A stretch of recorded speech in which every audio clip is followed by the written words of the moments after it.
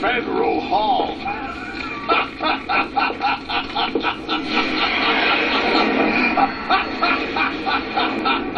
are you laughing at?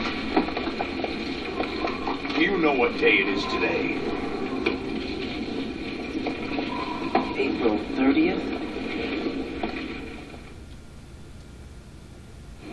That's right. George Washington took office as the first president of the United States of America 200 years ago today. And it happened right here. We were going to declare another independence. The dawn of a new nation. Here. The end of the Patriots' secret rule. Liberation of this country. This was where it was supposed to begin. This is where freedom could have been born.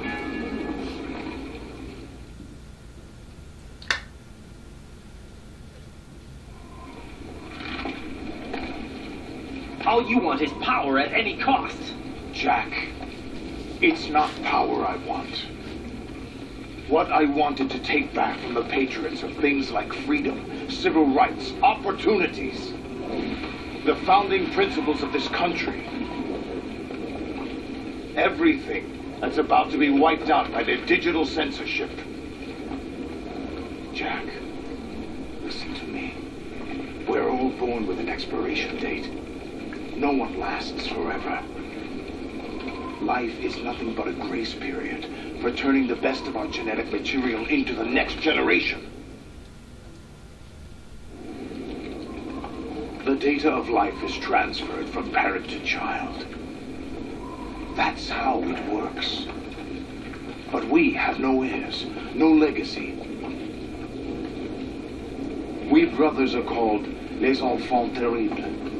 Cloned from our father, with the ability to reproduce conveniently engineered out. What is our legacy if we cannot pass the torch? Proof of our existence, a mark of some sort. When the torch is passed on from parent to child, it extends beyond DNA. Information is imparted as well.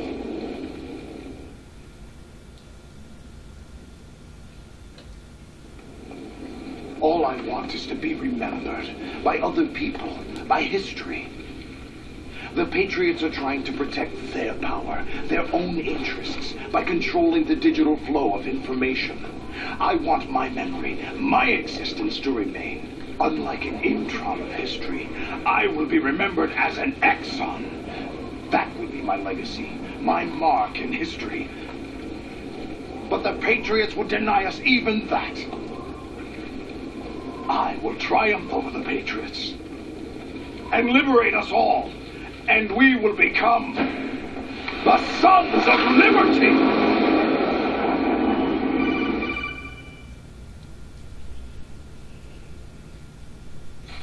Raiden, are you receiving? We're still here. How's that possible? The AI was destroyed. Only GWs. Who are you? To begin with, we're not what you'd call human. Over the past 200 years, a kind of consciousness formed layer by layer in the crucible of the White House. It's not unlike the way life started in the oceans 4 billion years ago. The White House was our primordial soup, a base of evolution.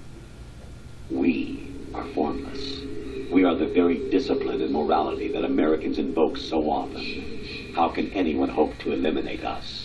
As long as this nation exists, so will we. Cut the crap! If you're immortal, why would you take away individual freedoms and censor the net? Jack, don't be silly. Don't you know that our plans have your interests, not ours, in mind? What? Jack, listen carefully, like a good boy. The mapping of the human genome was completed early this century. As a result, the evolutionary log of the human race lay open to us. We started with genetic engineering, and in the end, we succeeded in digitizing life itself. But there are things not covered by genetic information. What do you mean? Human memories, ideas, culture, history. Genes don't contain any record of human history. Is it something that should not be passed on? Should that information be left at the mercy of nature? We've always kept records of our lives, through words, pictures, symbols, from tablets to books. But not all the information was inherited by later generations. A small percentage of the whole was selected and processed, then passed on. Not unlike genes, really. That's what history is, Jack. But in the current digitized world, trivial information is accumulating every second, preserved in all its triteness, never fading, always accessible. Rumors about petty issues, misinterpretation, slander. All this junk data, preserved in an unfiltered state, growing at an alarming rate. It will only slow down social progress, reduce the rate of evolution. Right. You seem to think that our plan is one of censorship. Are you telling me it's not? You're being silly. What we propose to do is not to control content, but to create context. Create context. The digital society furthers human flaws and selectively rewards development of convenient half-truths. Just look at the strange juxtapositions of morality around you. Billions spent on new weapons in order to humanely murder other humans. Rights of criminals are given more respect than the privacy of their victims. Although there are people suffering in poverty, huge donations are made to protect endangered species. Everyone grows up being told the same thing. Be nice to other people. But beat out the competition. You're special. Believe in yourself and you will succeed. But it's obvious from the start that only a few can succeed. You exercise your right to freedom, and this is the result. All rhetoric to avoid conflict and protect each other from hurt. The untested truths, spun by different interests, continue to churn and accumulate in the sandbox of political correctness and value systems. Everyone withdraws into their own small gated community, afraid of a larger forum. They stay inside their little ponds, leaking whatever truth suits them into the growing cesspool of society at large. The different cardinal truths neither clash nor mesh. No one is invalidated, but nobody is right. Not even natural selection can take place here. The world is being engulfed in truth. And this is the way the world ends. Not with a bang, but a whimper. We're trying to stop that from happening. It's our responsibility as rulers. Just as in genetics, unnecessary information and memory must be filtered out to stimulate the evolution of the species. And you think you're qualified to decide what's necessary and not? Absolutely. Who else could wade through the sea of garbage you people produce, retrieve valuable truths, and even interpret their meaning for later generations? That's what it means to create context. I'll decide for myself what to believe and what to pass on. But is that even your own idea? Or something Snake told you? That's the proof of your incompetence right there. You lack the qualifications to exercise free will. That's not true. I have the right. Does something like a self exist inside of you? That which you call self serves as nothing more than a mask to cover your own being. In this era of ready-made truths, self is just something used to preserve those positive emotions that you occasionally feel. Another possibility is that self is a concept you conveniently borrowed under the logic that would endow you with some sense of strength. That's crap! Is it? Would you prefer that someone else tell you? All right, then. Explain it to him. Jack, you're simply the best. And you got there all by yourself. Oh, what happened? Do you feel lost?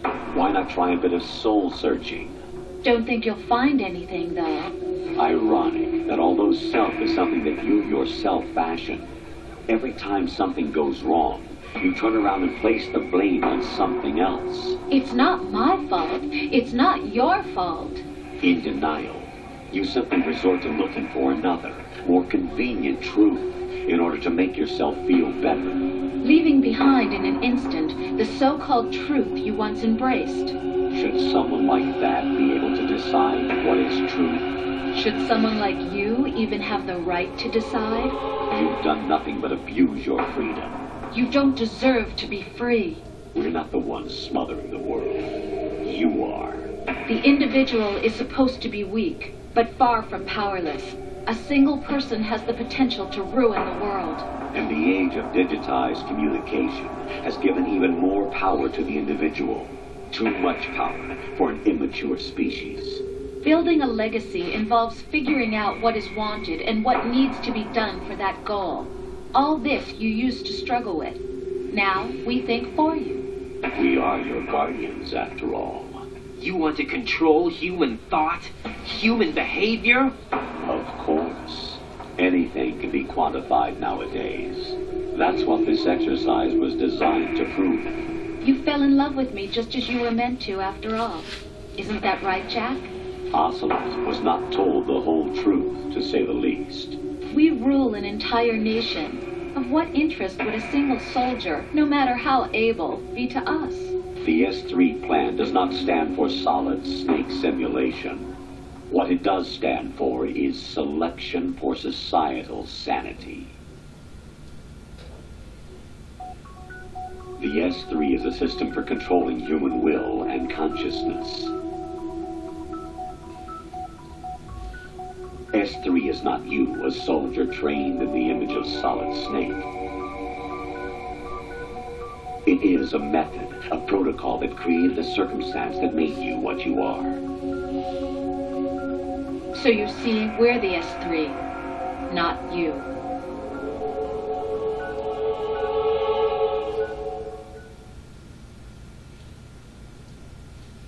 What you experienced was the final test of its effectiveness.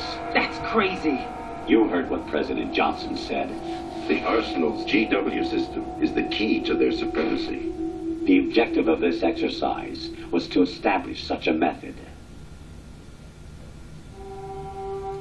We used Shadow Moses as a paradigm for the exercise. I wonder if you would have preferred a fantasy setting. We chose that backdrop because of its extreme circumstances. It was an optimal test for S3's crisis management capacity. If the model could trigger, control, and solve this, it would be ready for any contingency. And now, we have our proof.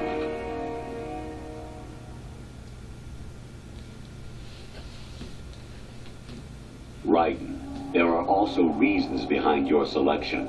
Solidus raised plenty of other child soldiers. Do you know why we chose you over them? It was because you were the only one who refused to acknowledge the past. All the others remember what they were and pay for it daily. But you turn your back on everything you don't like. You do whatever you like, see only the things you like, and for yourself alone. Yes, Rose can attest to that. You refused to see me for what I was. I lied to you, but I wanted to be caught. You pretended to be understanding, to be a gentleman. You never made a conscious attempt to reach out to me. The only time you did was when I gave you no choice but to do so. I was just trying not to. What? Trying not to hurt me? Dear, the one you were trying not to hurt was yourself. Avoiding the truth under the guise of kindness is all that you did.